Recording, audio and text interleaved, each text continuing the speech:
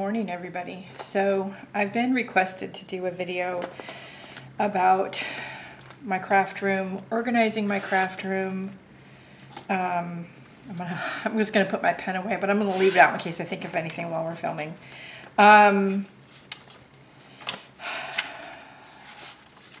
So yeah, I'm gonna share a few things with you. I'm just opening up my notebook. Yes, I took notes.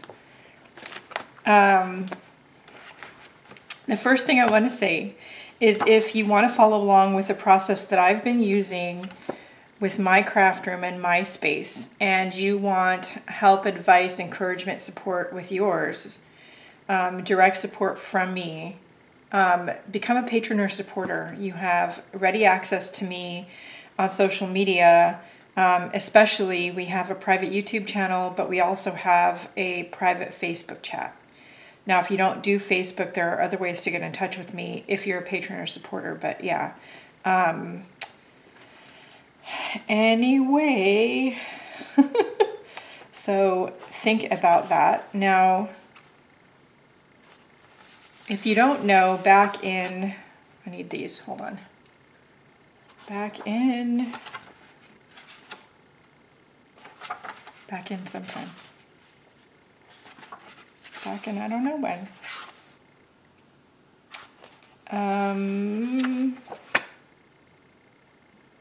I want to say like 2016, 2015. I wrote a book. So, Creativity and Self-Expression, A Journey. And it is available on Amazon. This is the Amazon copy. It's not a very big book, as you can see, and it's kind of a workbook. On the back, I wrote, do you want to have a more creative, self-expressive life? So do I. Here are some things I use to keep myself on track. They work for me. Who knows, they might work for you too. And the very first workbook page is a page where I talk about my journey and then ask you a question. And the whole book is like that.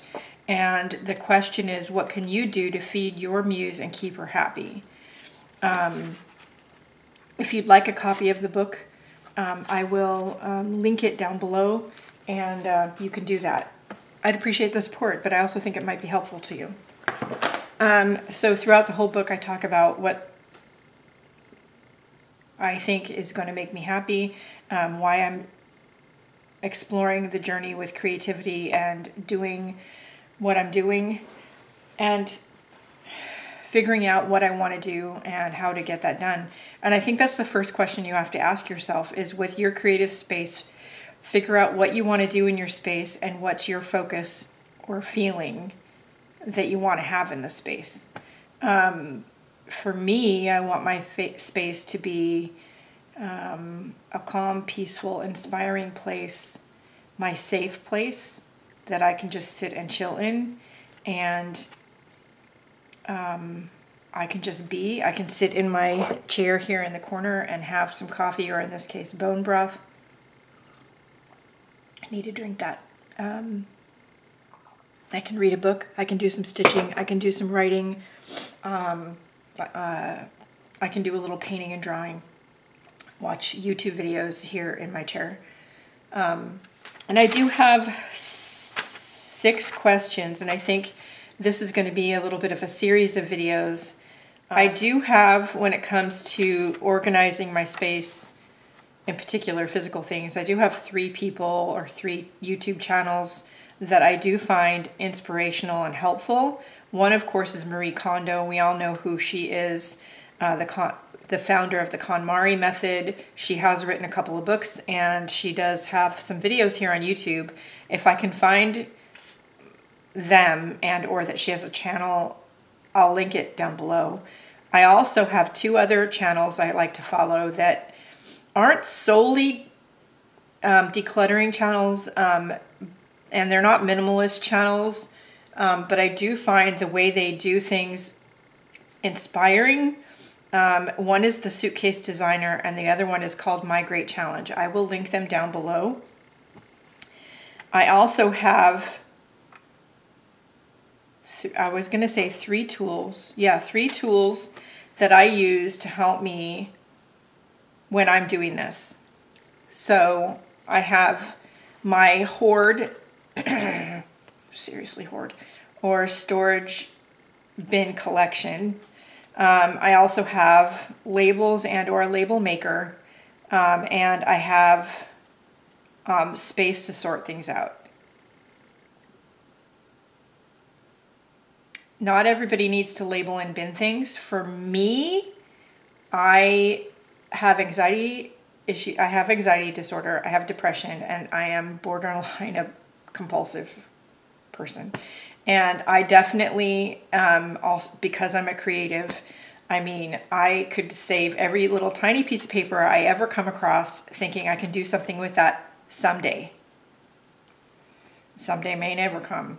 So I did a long time ago decide that it was probably helpful for me to start the container idea, meaning that I save collections of things in limited size containers.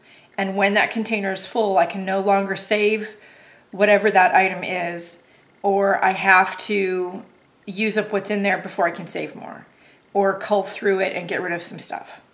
That seems to be working for me. It's been working for me for a really long time. Does that mean my collection is perfect and I never have to look at anything again? No. This is a constant thing for me to constantly go through my collection once or twice a year, cull things, purge things, reorganize things. I think it's part of my creative process to rearrange things and replace things, redecorate things to boost my creativity. But as I get farther down the line with my room and my space, I find that I am doing more minimal things than major things, because the major changes I've made I love. I've gone through a lot of I'm looking at my notes, sorry. I've gone through a lot of sections of my stuff, categories of my things in the past. Does that mean I never need to revisit them again? No. But there are sections that I kind of ignored the first time around, or the second time around, or the third time around. But now I'm like, you know, it's time to go through that. So the other thing, besides making a notebook and writing down that first statement or question, that I think you need to do is go around your creative space and make categories.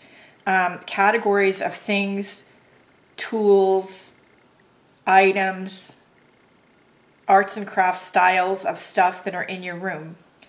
And I'm going to go through my list here, and I will try to, put them here. All right. Paint, watercolor, tools, fabric, needlework, collage, mixed media, stencils, stamps, books, clay and resin, office supplies, mediums, dyes, tape and adhesive. Yes, I have a hoard. Decor, bags. Leslie, you know what I mean. Packing supplies, notions, paper and notebooks. The organizing hoard. It really is just, there's 3 big shelves in the linen closet. You guys have no idea. Random stuff, beads, glitter and embossing powders. Why I still have those, I have no idea. I haven't used them in like 4 years.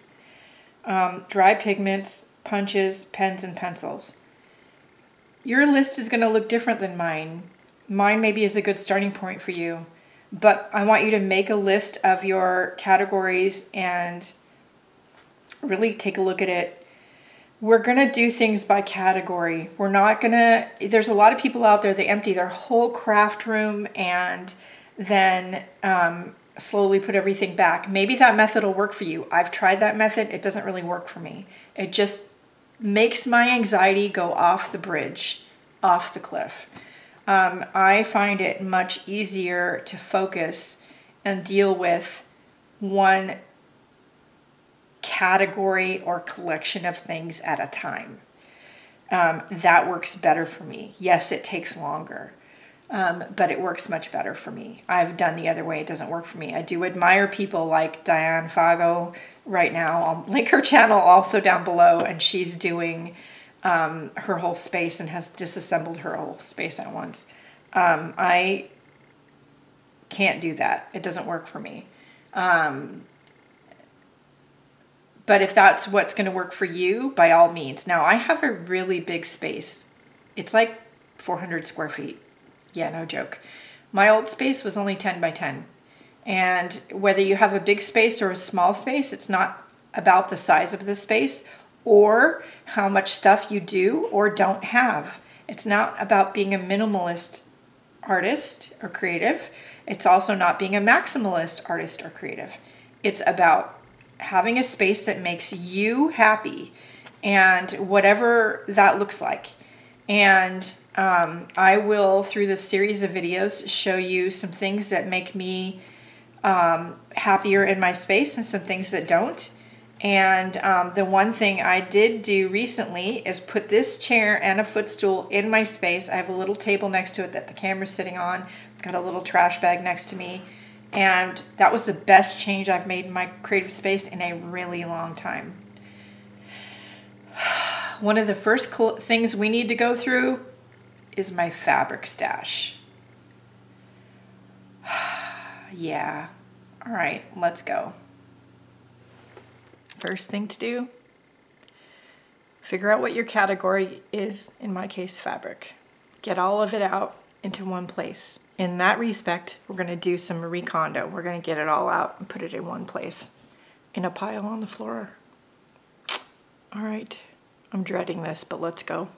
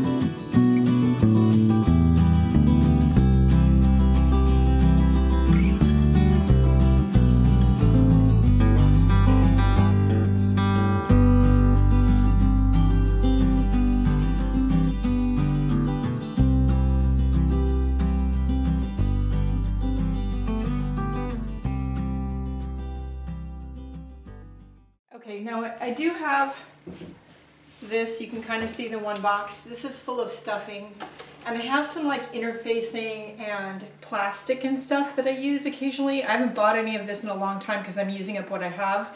I don't really want to get rid of that because it is useful, but it's also not pretty or easy to put in a bin out here and doesn't need to be out here. So when I was doing more slow stitching, well, I still do occasionally, but I don't really need to keep a can of stuffing out on the table. So I'm going to put this in the bin in there, and then we have an empty can. I'm the one with the organization hoard. That probably means the can's not going anywhere, but yeah, that's a whole other problem. And then we'll get to the pile on the floor. I do have this other bag that a blanket came in at Christmas time. Now, I do like to save these.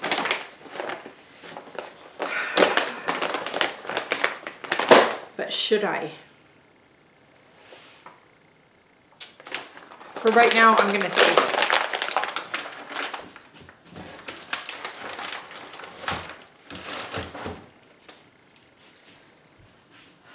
I wish I could tell you that was all of it, but it's not. Hold on.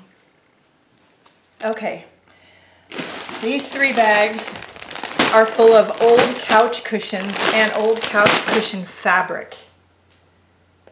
They've been sitting in there for a long time. The kids actually have our old couch, and they didn't want the pillows.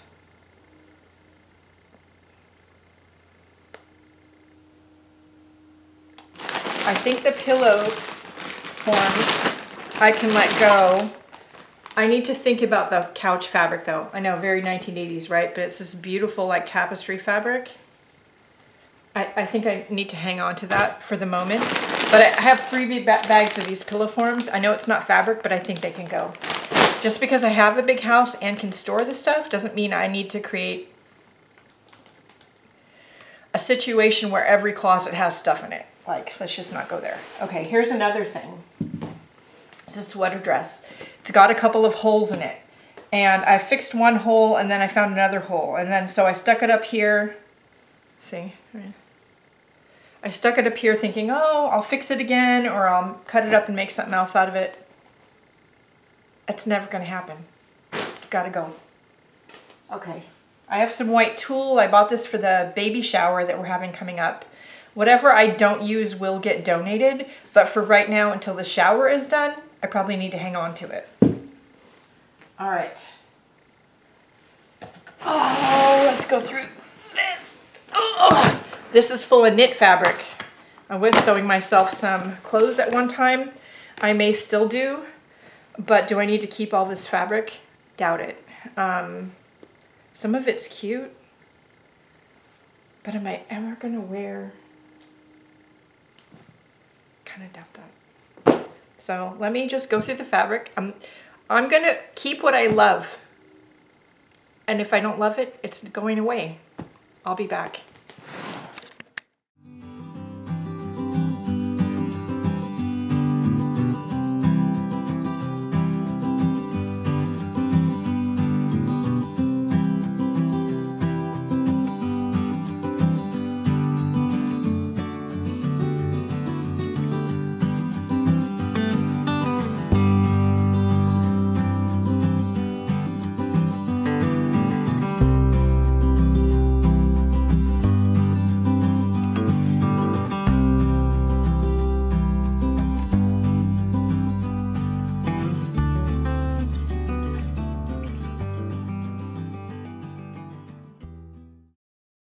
Okay guys, so I didn't catch all of that on camera because one of the little ones from next door, who shall be left unnamed, came by to visit. But holy cow, did I have way more fabric than I thought I did, and we have made a right mess.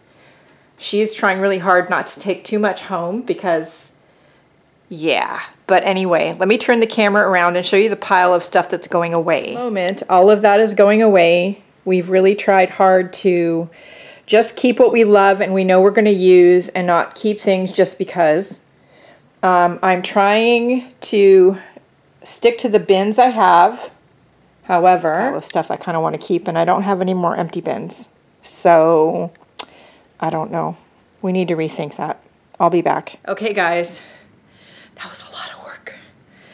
And interruptions from little ones from next door, but I think we got it done. I do have a couple things I found at the last minute. I thought I was done, and I found 2 more bins of fabric in the closet that I didn't know were in there, you guys.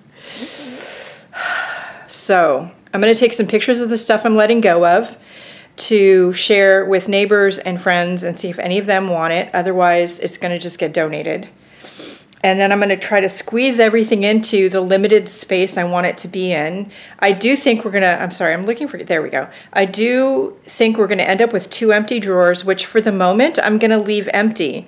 But I do think I know what I want in the drawers, which will clear up some other space. And so bonus, we might do bonus content here. It would be yarn. Yeah. All right, I'll be back.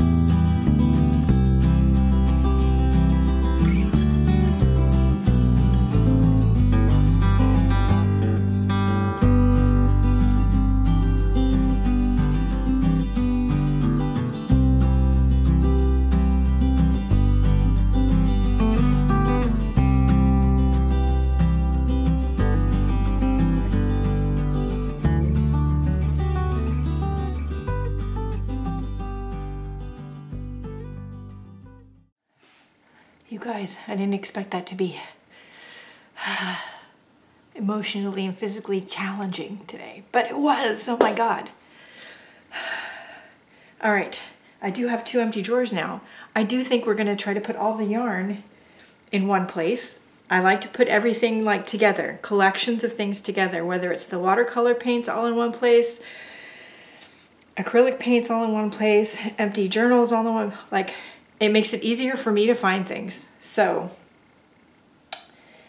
I wasn't gonna do the yarn today, but I've got 2 empty drawers. Let's make use of them today, because I do think since it's over by the other needlework stuff, which is over at where the drawers were at, I think it's a perfect use for them, and there's already yarn over there, so let's go.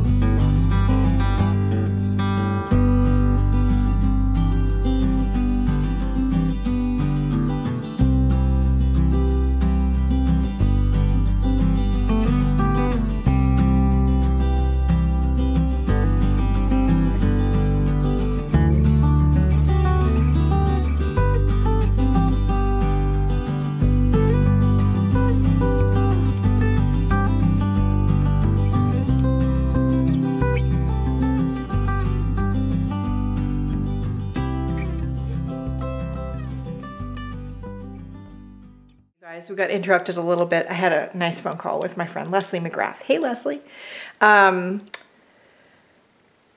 Wow. That's all I can say. Wow. Okay, so that whole pile of stuff is going away. Let me turn the camera around. Hold on. I have 2 bags of fabric and 3 bags filled with pillow forms. One of these does have more of the tapestry fabric in it. This is not that one. This one, yeah. That fabric there, they are the old pillow covers from these same pillows that used to be on our old sofa that the kids now own. They didn't want the pillows. I'm keeping some of the fabric, but I don't need to keep all of it because I do think I want to make myself a tote bag out of the fabric. I really love the fabric. It brings back fond memories. So anyway, so all of this is going to go. I also was able to, there was 1 bin of fabric here and a bin of yarn here. They're gone. I also found 2 more bins of fabric here, which are also gone. I used to have a blue bin here along with all of this other stuff that was full of yarn. Because we were able to empty 2 of these drawers, my yarn is now down there. I didn't purge any of it because I already did that a long time ago. I will be relabeling the drawers because the labels are wrong. I am that person who has to label everything. So my best organizing tool or tip is to tell you label stuff. If you're like me and you just get tired of digging in bins and opening bins because you can't remember what you put in there, label it. Like that's what I do. I just label it. I also had those blue cans that we emptied over here. They also used to be on the art table. They're just not working for me in this space anymore. I keep moving them around into 5 million different places here.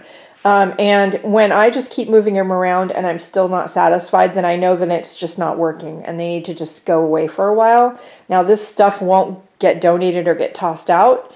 It'll go back into the organization hoard. And I keep talking about that, so I guess I should share now. Oh God. All right, hang on. This is our very large linen closet upstairs, just outside the art room. And I have 3 shelves of organization stuff. Now, I am that person that has to limit myself space-wise. Otherwise, I will fill up the entire house with collections of things. So is this space too big? Probably. But as long as I keep it to this space, then I'm sort of good with it. So yeah, we are going to reorganize this a little bit so we can get these bins in here. And while we're doing that, I go through and make sure there's nothing in here that's broken, that doesn't serve anymore, and have that go away.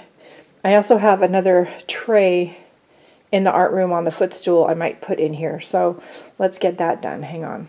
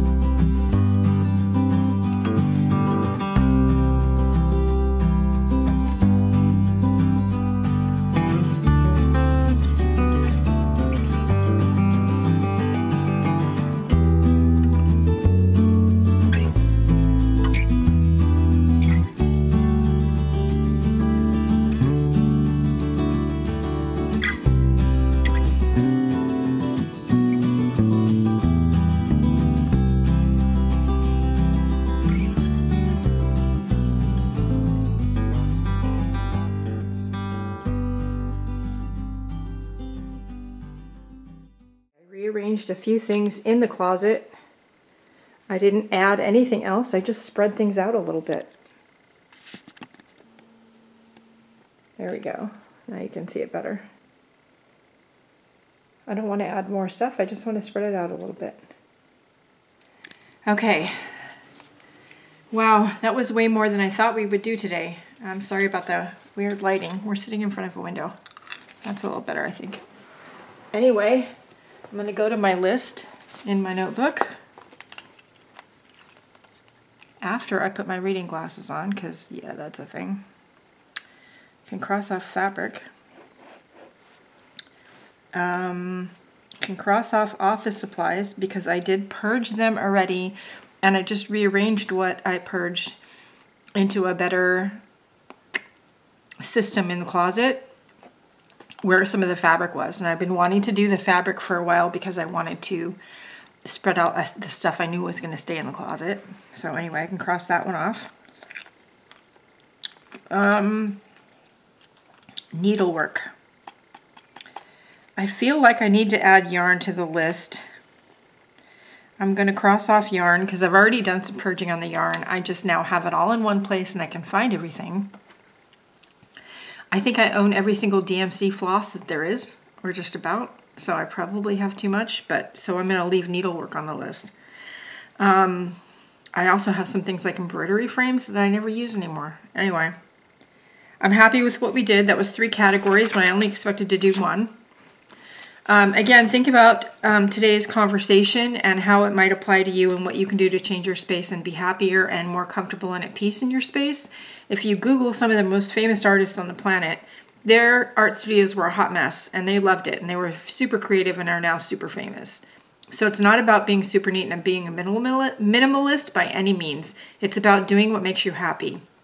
And for me, being able to find what I have. I really hate when I can't find something I know is in here somewhere. I.e., a specific example is when I got my new art table and I was clearing out stuff to make way for it. I'm clearing off the old table and the old shelves. I found my artist tracing paper I knew was in here somewhere and I couldn't find for the life of me, and I ended up using something else because I couldn't find it. It was really pissing me off. I found it stuck between 2 books.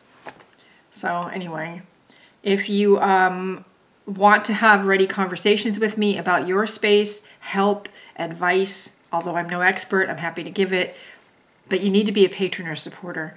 You can also leave questions, comments, or concerns down below. My Patreon's very inexpensive, and we do have, as I've said repeatedly, a private Facebook chat with patrons and supporters. They have ready access to me pretty much 24/7. I don't know if that's good or bad. And they have their own private YouTube channel with lots of videos on it you guys will never see on this channel. So anyway, think about that. Also, again, my book, the link is down below. And yeah, think about why you're doing what you're doing and how you want to go forward with that, how it's going to make you happy, and in order to enable you to do that, how your space needs to look. Because those are all super important questions. You don't have to do the whole room in one go. Just do a little bit at a time. Don't throw away any bins that you happen to empty because you might need them later on for a different category. That being said, if you're like me, limit yourself in the space that can contain an item. So that's my tip of the day, containment of items. So for me, I am definitely the person that has the I might need it someday disease. And I will keep everything if you give me half a chance. So I have to limit myself to containers, bins, and sections for stuff. Otherwise, I'll fill up the art room. It'll spill out into the hallway. It'll spill out into the guest rooms. Like, it'll just be everywhere. And I have done that before, and it's not healthy for me. It's also not happy for anybody else who lives in the house with me. So I don't do that anymore. And right now, my storage bin closet's really, really full. When it's full like that, and I have to do the storage bin Jenga to get stuff in the storage bin closet, aka hoard, that's about the time it is to go. I need to go through there and I need to purge some stuff in there. So we're right about there. So that might be a category that we have to add when we're done. Anyway, I'd love to see what your struggles are with your art room and see how we can help each other solve them. Don't forget to like, share, and subscribe. Go out and do something nice for yourself because you deserve it. I'll see you later. Bye, guys.